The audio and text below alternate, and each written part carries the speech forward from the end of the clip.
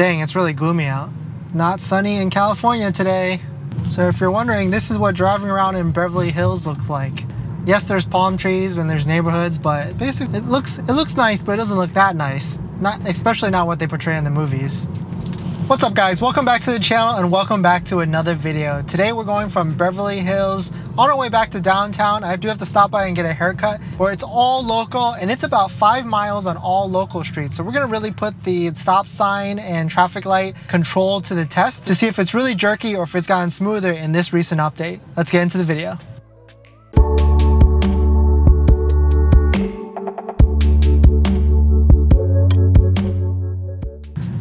Oh, okay, a little bit of braking just early on there. I don't know where it detected, but it looks like on the screen it detected a stoplight or something, but it just immediately started braking, even though there was no stoplight or stop sign at all. Or not that I recognize, maybe there was one in the corner going this direction, but not a great start to this video. We still have another 4 miles to go, or 4.1 miles to go till we get to our destination. And it's gonna take us about 17 minutes in Los Angeles traffic, of course. Looks like we're gonna pass through this traffic light pretty well. Look, turned yellow while we were mid traffic light, while we were mid through the intersection, but it went through and looks like we're gonna come to a complete stop. In terms of the conditions today, it's 91 degrees, very muggy out or cloudy out because of all the fires. So there's probably there's a lot of smoke in the area. In terms of what version this is version 10.2 2020.28.6. It is the latest version as of when I'm recording this video. All right, so it looks like the light turned green. The cars are moving ahead of us. And we are going to go through this intersection. So autopilot just freaked out a little bit, wanted me to grab the steering wheel because it doesn't really know what lane we're in. It's braking a little bit. I had to press the accelerator to kind of give it that confirmation. It did not like that intersection at all. It was just completely confused and kind of bugging out a little bit. Passed this intersection pretty smoothly. There's another one coming up here. And while a slight turn to the left, pretty smoothly, but kind of hugging to the right side of that lane. We're going about 33 miles an hour and we are going to come to a complete stop behind this truck. So I've noticed it does that. It stops pretty abruptly initially and then it starts to inch up right after that until it finally comes to a complete stop. But yeah, thanks for watching another video, guys. If you're new here, my name is Dennis. I picked up this Tesla Model 3 about a year ago and I make videos about my experience. So if you're interested in any of that, please hit that subscribe.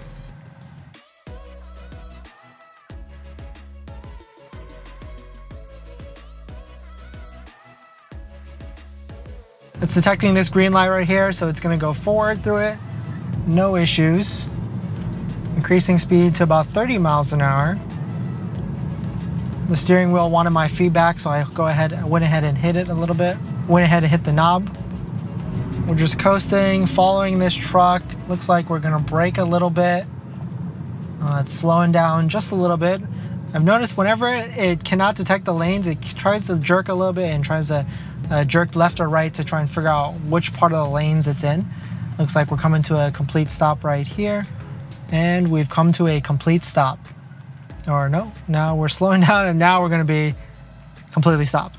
So when the light turns green, there's actually two ways that you can engage it to go forward. You can actually hit the stalk down or press the accelerator, but it looks like that used to be the old way and now it's just gonna go ahead and go forward no matter what, as long as the light has turned green. Sometimes I do press on the accelerator to kind of give it that extra juice so that it can hurry up and go, but it looks like it's pretty much once it detects the cars are moving in front of it and there's a green light, it's just gonna go ahead and proceed forward.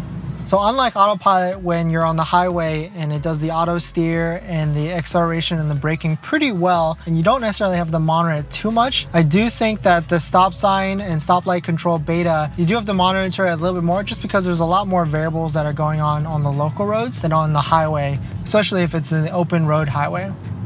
Okay, so the light turned yellow there. The car on the left decided to just go through the light, the yellow light, but Tesla on the more conservative side didn't want to go through it, so it just came to a stop. So in theory here, with the new update, once this red light turns green, it should just go through the light, but let's see what happens if I have to press the accelerator or not, because in the other situations before, I was always behind a car, but this time I'm actually right at the front of the light, so let's see if it just goes when it turns green or not. So far we've driven 1 mile out of the 4. It's 2.7 more to go. It looks like it turns green, and no, so you have to kind of give it that confirmation if you're at the front of the light to go through the intersection when it turns green. It won't do it on its own. So that's interesting. If it's behind cars at a light, it will just follow the cars and go through the intersection. But if you're at the front of the intersection at the light, you have to give it that confirmation to go through the light, whether it be by pressing the accelerator or by pushing down on the drive stalk. So we're going 40 miles an hour. That's pretty much what we're limited to on the local roads. Braking a little bit now because it's detected the car and the red light, and it's gonna slow down, but it's green light again, so it's gonna accelerate and accelerate through the intersection, falling through the lines flawlessly, because that intersection, if you notice, had the dotted lines through the intersection, so it could easily detect where we were at and fall through the intersection. We're about halfway to the destination. We've driven almost 2 miles, over 2 miles, and we have another 2 miles, 2.1 miles to go, and it's gonna take us 9 minutes to get there. Okay, so a little bit of braking there, a little bit of jerking. It's slowing down for some reason. I guess it can't detect that. It detected that the light was green, but then there was a red line on that light. So I went ahead and just pushed the acceleration because I didn't want the cars behind me to hit me. So I gave it the confirmation to go through. That was a little jerky there. I wasn't really sure what the computer was thinking. Now we detected that car pretty late, I would say. We were going 40 miles an hour, and then it just kind of hit on the brakes pretty hard to come to a complete stop.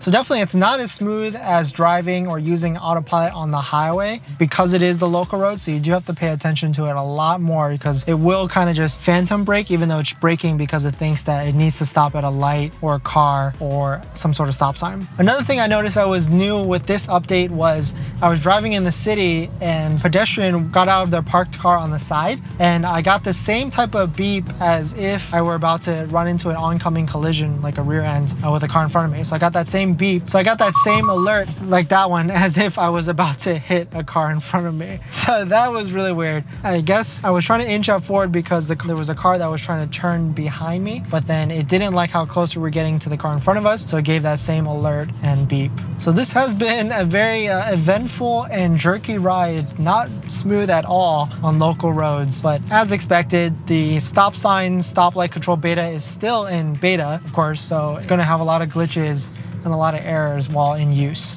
which not a lot of people realize. The autopilot system itself is still a beta product, or they say like the auto steer and the navigator on autopilot is still beta. Technically it's not, you know, a full, we're still testing the product, and it's not going to be without glitches. So this is pretty interesting. From my view, I cannot see whether the light is red or green. I don't know if you guys can see it on the camera, but it's somehow the autopilot system has detected that the light is red. I don't see how, I guess the camera up here has a better detection or viewpoint, or maybe the one, some of the other cameras can see that the light was red, but somehow it detected that it was green and the car is in front of us, and it just went through and followed through the intersection. Maybe it's because the Tesla autopilot system realized that the car in front of us was stopped, so it just realized that it must be a red light ahead of us. Or the autopilot system didn't detect it at all, and that's why the intersection was labeled red, signaling to us that we need to give it some sort of confirmation to go through that intersection because it doesn't know whether the light is red or green. Yeah, that's definitely cool. It can really detect the stoplights from a pretty good distance, and even through all these cars, because I myself in the driver's seat, I can't see the stoplight at all, but I could see on the visualization screen that it could detect that it was a red light or a green light, which is actually really cool, and I'm not sure how they do that. I guess using maybe this camera has a better vantage point than I do with my head, but even you guys have a pretty good angle too, and I'm not sure how they get that, how they're able to see the stoplight at all. If you know the answer, please comment down below. I'm actually really interested to see how they're able to detect stoplights from this kind of angle or this distance. So of course we're in Los Angeles, rush hour traffic, especially in the local roads. We're in the Koreatown area. We're almost at our Oh, jeez. Okay, so it's in this lane. I guess it really detected that the bus was gonna come into our lane, but it really didn't at all. And it just slammed on the brakes. I had to give it the acceleration to go through, but it just completely slammed on the brakes, even though the bus wasn't coming into our lane at all. Pretty, like, that was like probably worse than a phantom brake because I kind of knew what was going on, but it just completely slammed on the brakes for that bus.